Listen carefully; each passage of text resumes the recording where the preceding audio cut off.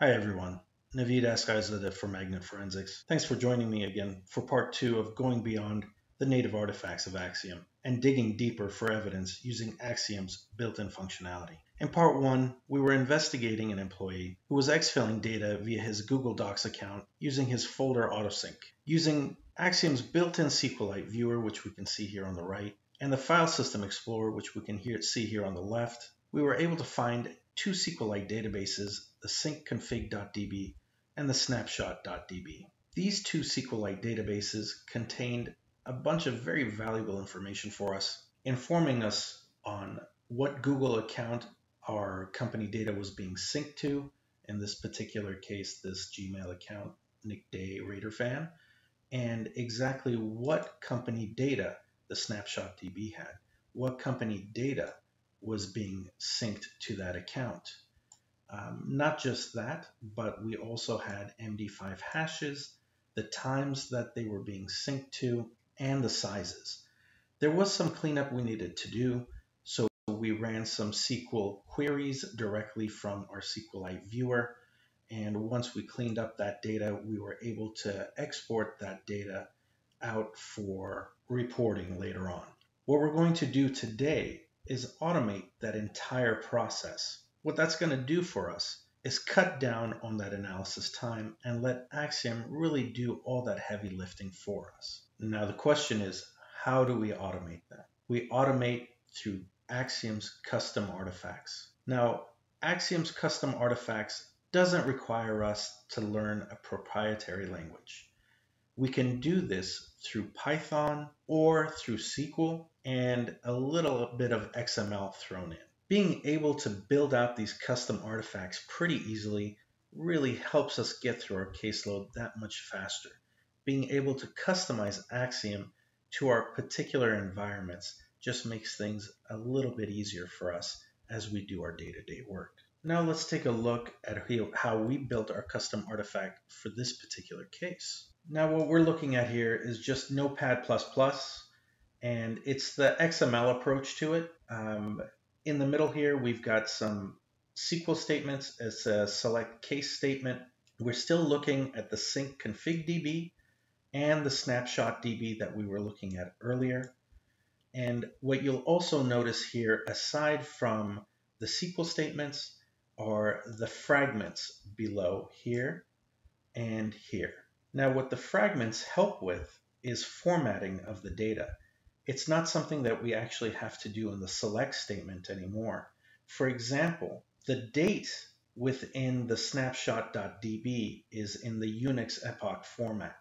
Here, the only thing I have to do is state that within this particular fragment, and it'll do the conversion for me.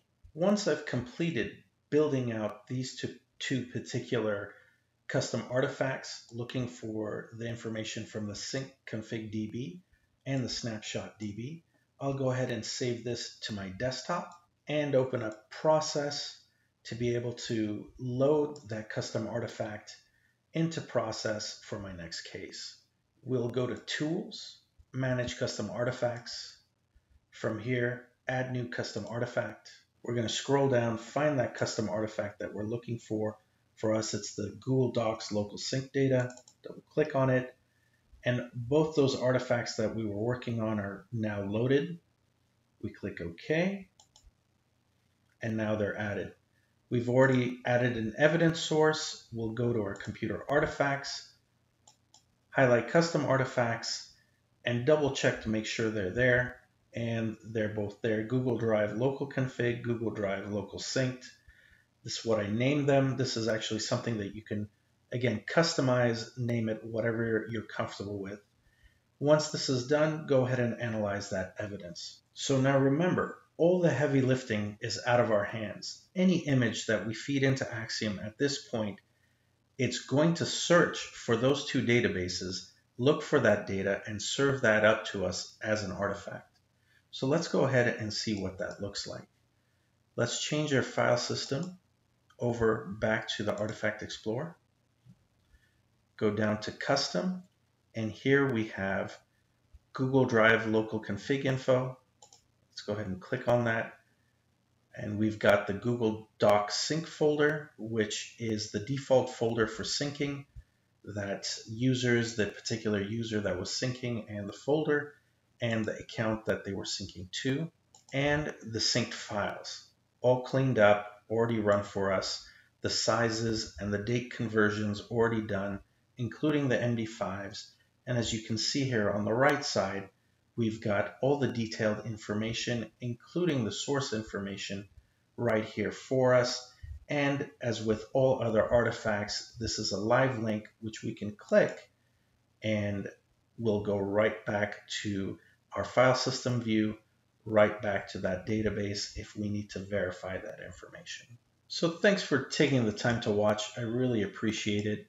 It's also worth reminding you that all Magnet clients that build custom artifacts do submit their custom artifacts to our repository.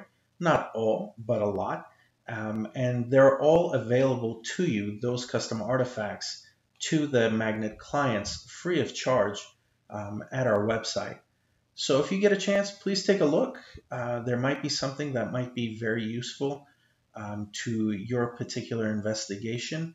It really might make a difference to you. And if you do have a custom artifact yourself, please feel free to share it with the rest of our community.